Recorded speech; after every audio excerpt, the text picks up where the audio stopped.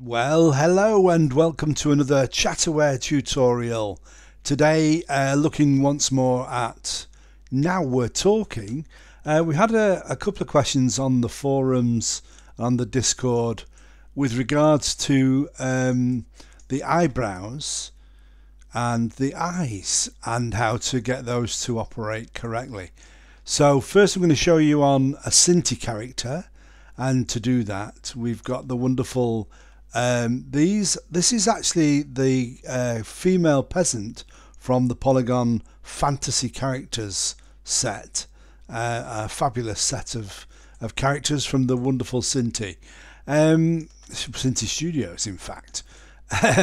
Right, so what we're going to do is have a look at when you set up Now We're Talking, which we've got set up here as you would normally do as per every other video. Literally just have a quick look here, check the root, make sure that that armature is 1 if you want to set it at normal settings, or if it's 0.01, then when you pop Now We're Talking onto the head bone, make sure you multiply it up 100 or 150 to get it about the right size for lips pivot to work properly. So you pop Now We're Talking prefab from the Now We're Talking, where are we? This prefab here. This one, drop it onto the head bone of the armature, which is what causes the character to animate, or gives the ability for the character to animate. These are all the bones. When you do that, you get this script, which is all the relevant things that we've done before. We've gone over this a few times. That's how you set up voices. Check out the other videos for that if you don't mind.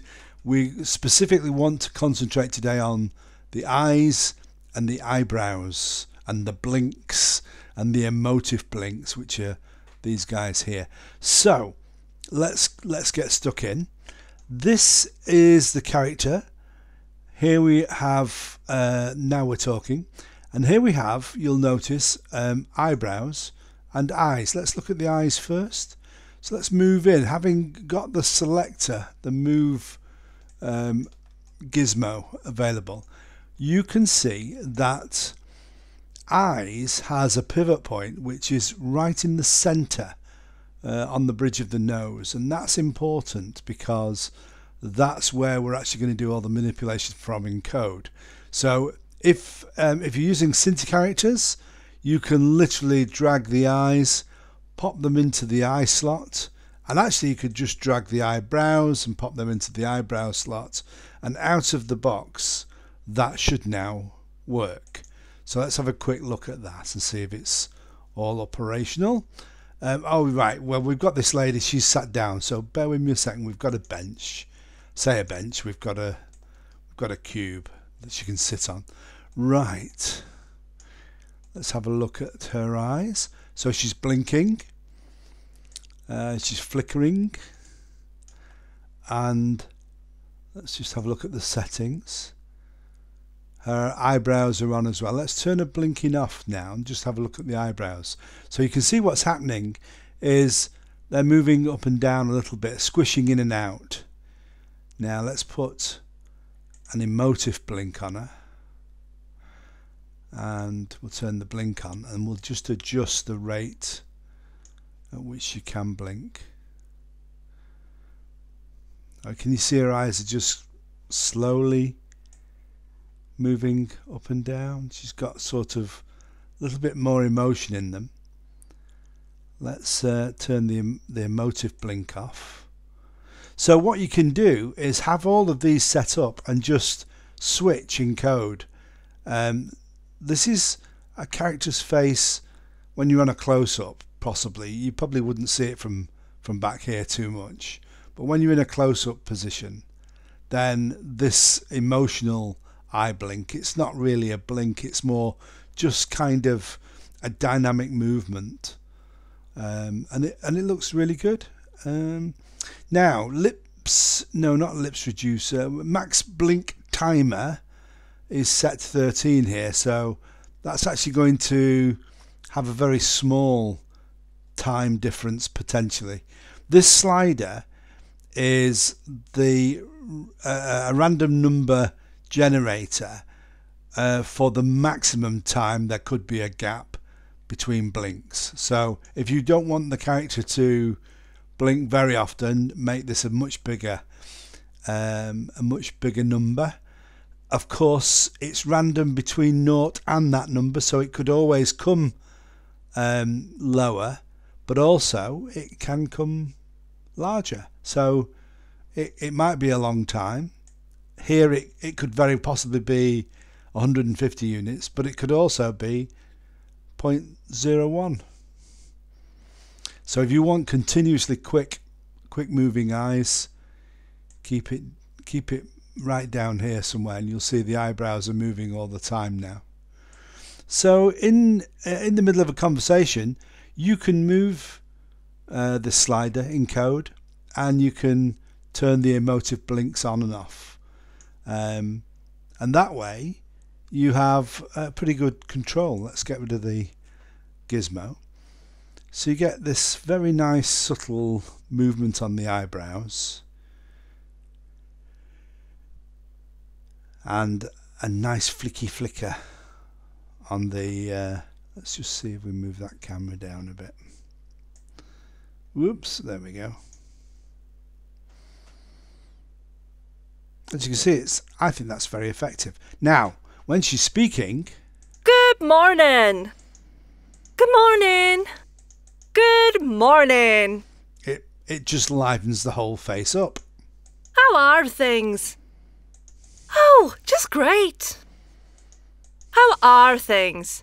Now, we've got the mouth here. Let's go and have a look at Now We're Talking again, and let's get the lips in place. So we'll just put those lips in. So when she speaks now, she should have lips. Good morning. Good morning. Good morning. That just helps define the edges. Good morning. Good morning. Now with the eyes going, the eyebrows going, the voice going, and the synchronization of the mouth, how are things? You've got a very dynamic character, I think. Oh, just great. How are things? So that's cool, but what if you want to make your own character? So what we're going to do, we're just going to turn this character off, and we're going to just make, we're going to do this on the fly. I don't know if this is going to work. I haven't practiced it. So we've got our own character now. I'm just going to use some basic primitives. We're going to use capsules and spheres. We've got Now We're Talking lined up. Let's just make sure it's working okay.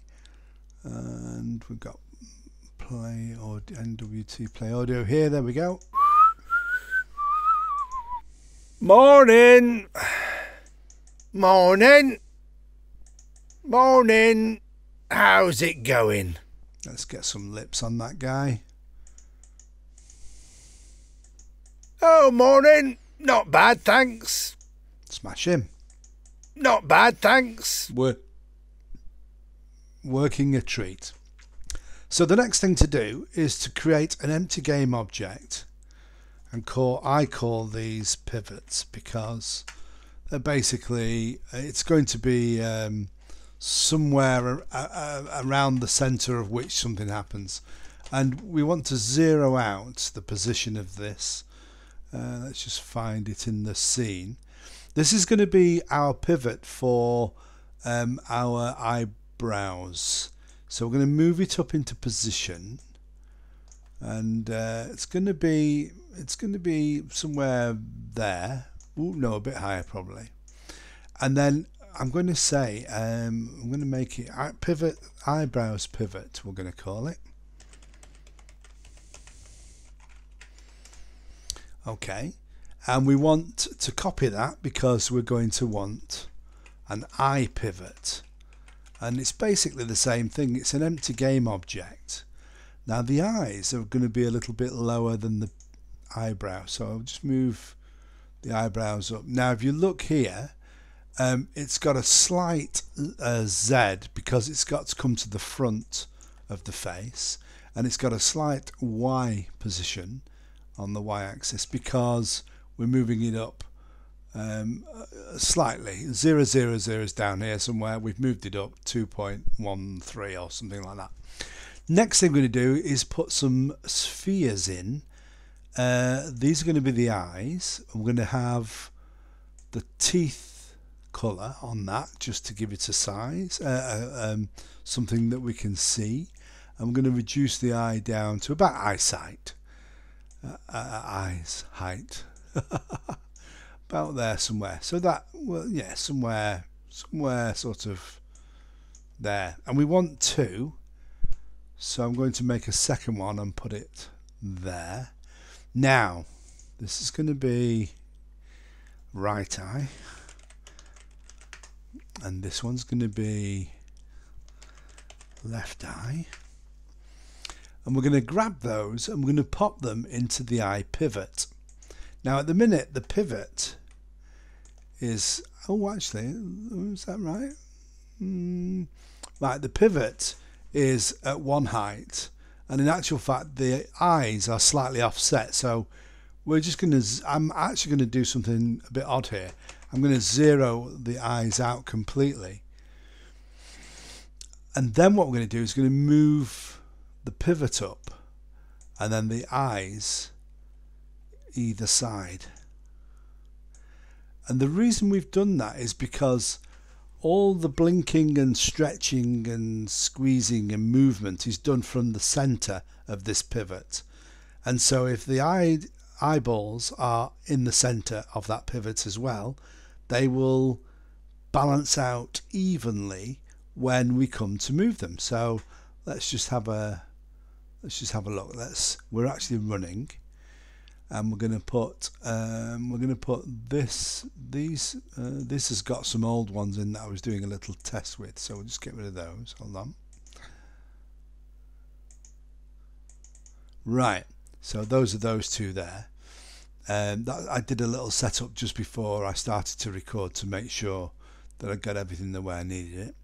So eye pivot, we're going to drop into my eyes, which is there. And what should happen is immediately you should start to blink. And we can do a little speedier blink or a slower down a blinker. And we can do an emotive blink if we want. So that's kind of just a bit more, the eyes move over a sort of a lerp. Okay, so that's that working. So hold on a second, you know what I just did?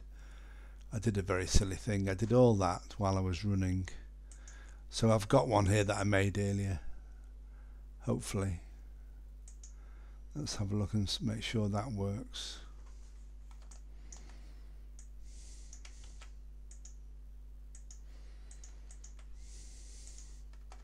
There we go. So, oh, that's off site a little bit, off center a little bit. So let's just move that into the center a bit. There we go. And you do very much the same for the eyebrows. So I'll just turn these on and then we'll have a little look at them.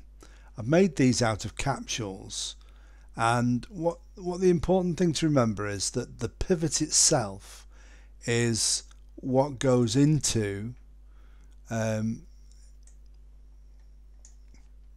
just put those in there, make sure we've got them in, which goes into my eyebrows is the pivot.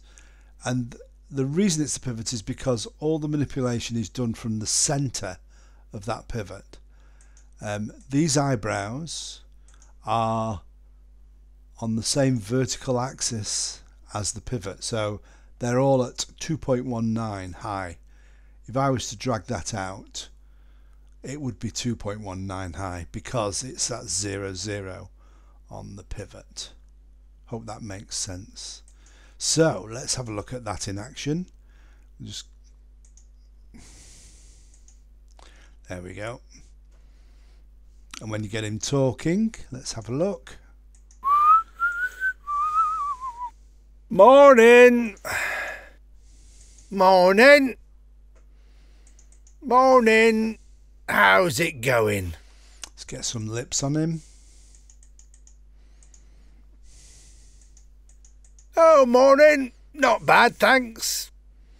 And if we want to move them all up, we just take the pivots, in fact, and just move them slightly further away. That should be fine. Don't forget, we're going to have to, when we turn Unity off, that's going to slip back, but just to give you an impression of what it looks like up there. Not bad, thanks. There we go. Good morning. Good morning. Good morning. So, just to go over it again, the pivot and the objects, whether it's eyes or eyebrows, all need to be on the same vertical height. So they need to be zeroed when they're children, like this. And then the movement of the squashing and the dynamic flicking and the blinking will work automatically. So I hope that's given you some insight into how that works. And if you've been having trouble, it's probably because these are not at 0 on the vertical axis. So I hope that helps, and if you have any other problems, please mention them in the Discord or send us an email, support@Chatterware, and we'll see you next time on the Now We're Talking Chatterware tutorials. Thanks for watching. Bye now.